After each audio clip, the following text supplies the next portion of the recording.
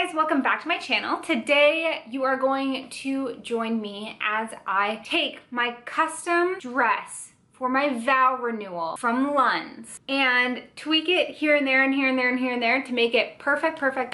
Usually this is something that you would take to a seamstress, but after my wedding dress nightmare story, which I have a video on and I'll link it down below, but after that I said, you know what, I should have done this myself and I could have done this myself, so next time I'm not going to take it to a seamstress or a tailor. And no matter how tempting that it is, because it's scary to work on such an intricate, delicate dress, you're gonna come along with me as I do it and as I make the dress exactly 100% perfection. Let's get going. So the first thing is that this dress is just a pinch too big in the front.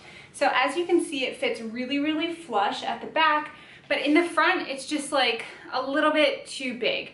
Now I could double-sided tape it to my body, but because it's strapless, I just want it to fit like super snug. So to do that, I am going to take it in on the sides, and I'm going to make sure that I take it in a little bit more in the front side as opposed to the back, so that it pulls it in a little tighter in the front and not so much in the back. Then when I'm done that, I'm going to add in some boning right along the side seam on both sides so that the dress stands even straighter in the sides. There currently is quite a bit of boning. There's boning down the center and in the sides here and in the back, but this is just like that extra mile I wanna achieve with this structure. And the final little tweak to this dress that I'm going to make is I'm going to add in a little bit of lace along some of these seams. I just feel like I want to make it just ever so tweaked and perfect to my eyes. And I could actually do that by just moving some of the pieces of lace, like detaching them and moving them, and I might do that. But I also went out and I bought almost the exact same type of lace that's at the top. Like literally, it's so close. It's the exact same, more or less. Oh, and just one more thing. So they had loosely just stitched on some of these pieces of lace because I asked them to add a few pieces on just so I could see, but not to permanently attach them. And so that's kind of what they did here and here. And there was one more piece right in here, but I removed this piece. These pieces though, I'm going to stitch down with some clear thread so that they all lay flat and smooth, just like the rest of the dress. Let me just tell you, I am nervous as all heck to do this because the dress looks so good as is, but I need to do what I need to do. This is the side seam right here, and I'm first just gonna take off this little piece of lace, hiding the seam, going through and taking off these little stitches that are sewn with clear thread so you can barely see them. Okay, so now I have that one piece of lace kind of flipped up out of the way. So you can see I detached it really nicely across this section. And now what I'm gonna do is I'm going to seam rip this edge just right here, and hopefully that will give me enough space to work with. I'm really just hoping here. Literally trying to do as like the least amount of stuff as possible. Now, as you can see, I have opened up the side of the dress and there's this big old hole. Here is the side seam. And basically now I'm going to take apart this seam right here, just a little way down. Perfect. And then when I line it all back up, actually mark this side with a pin so that I would know how far over approximately I need to pull it. And now I'm just gonna pin that right down. So I'm gonna actually flip this back over and sew it this way along this edge, and then once I do that, I'm gonna do the exact same thing on this layer right here so that they all match up. Okay, so wish me luck, you guys, because I am literally so scared right now, so stressed out. I don't think you know. Okay, so I need to match this up, starting at the top, going down to right here, because that's where the stitching continues. I think I can.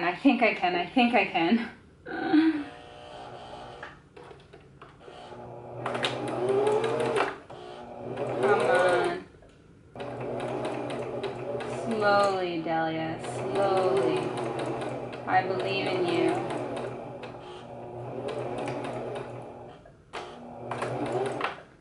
I think I did it. I think I did it. Did I do it?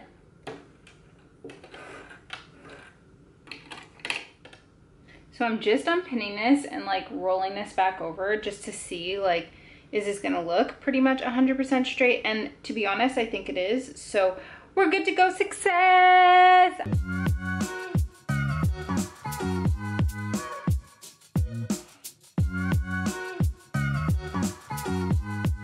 I'm sorry I didn't film this step by step, but I will explain it. So I wanted to add that boning down both sides, but one side I've done so far. And so what I did was I picked up this stuff. It's called, I was gonna say basting tape, but it's actually called bias tape.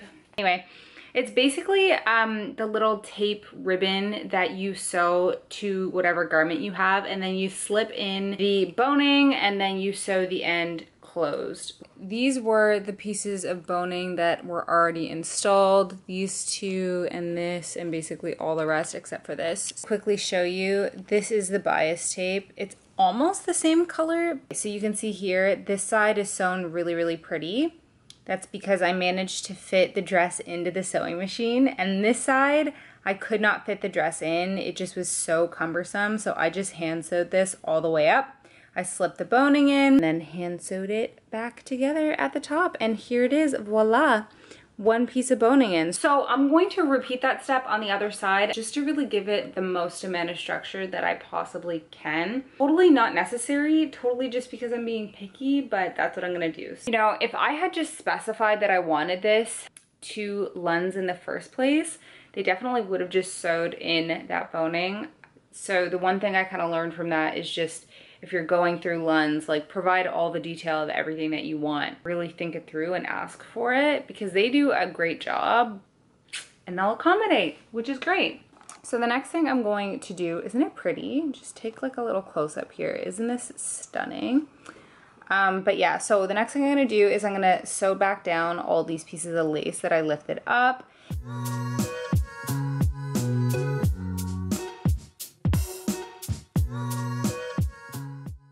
Okay, so it is the next day. I just tested out some vow renewal makeup. What do you think? You'll see on my Instagram probably whether or not I chose to keep this look or not. I don't know if this lipstick's too dark, but it's kind of like a mood. It's kind of, I don't know, it's nice at the same time, I don't know. Anyway, so I've reattached the lace on the sides, and the last thing I'm gonna do here is add the piece of eyelash lace right in here. But as you can see here, the dress fits much better at the top. Like, it's not really moving, so solved for that. The other thing that I gotta do, and I'll show you, I'll just pan you down here. I had asked the designer working on my dress to add in some pieces of applique in addition to what they had already added, and they just loosely tacked it on, like right here and right here. So these are kind of like sticking up, and that's why, because if they had sewed them down really properly, they'd be really hard for me to get off. But I do like them, so I'm going to sew these down as well.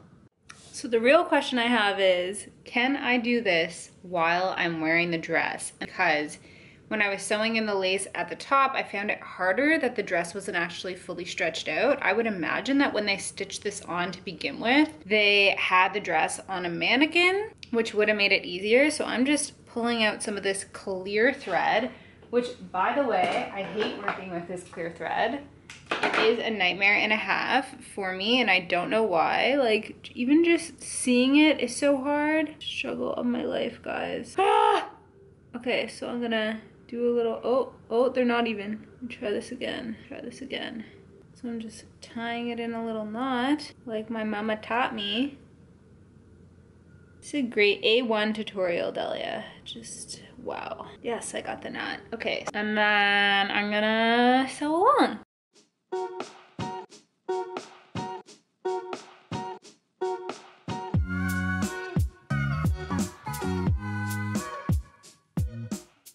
So I have now finished with sewing on those appliques. Now I'm gonna sew on the eyelash lace, and I just wanted to update you to let you know that I decided that this lip, I love it.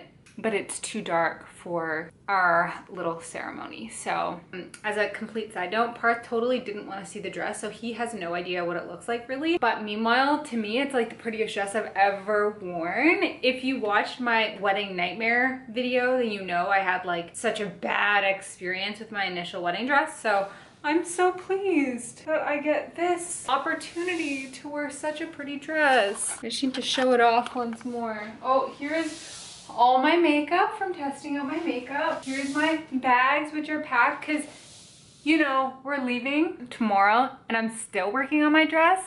Very last minute.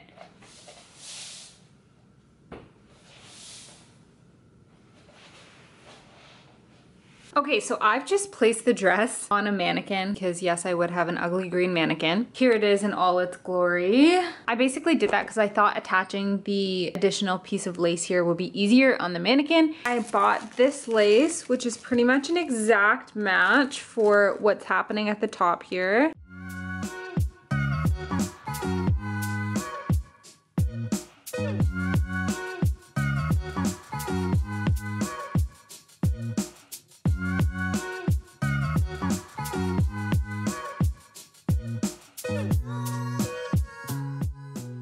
Okay, I'd just like to take a minute to be happy that the lace pinning went my way and that it's sitting perfectly, and now I just need to stitch it on and it's gonna be a good thing because I love when things go my way when I'm DIYing and when I'm sewing because it's so easy for it to not go your way. So yeah, back to sewing. So again, just taking my much disliked clear thread and I'm just gonna start pinning it on. In case you're wondering, during this project specifically, and I don't know why that's the case, I have stabbed myself at least 30 times, I would say, with the needle. It's a good time, guys. It's a good time.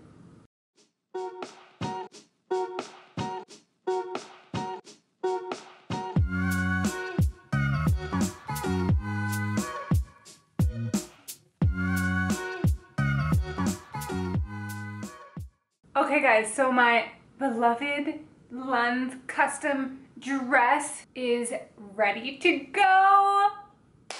Thank you so much for watching as I perfect my vow renewal dress. I'm so excited. The dress, again, is from Lunds. I'll link the website down below. I loved working with them. I can't believe this dress came to me for free at the exact right time. It was my dream dress. Just speechless. Thank you so much for watching. Don't forget to check me out on Instagram at DIY Dalia with an underscore at the end to see pictures from my trip at Bali and pictures of the dress on the day of. More footage of that.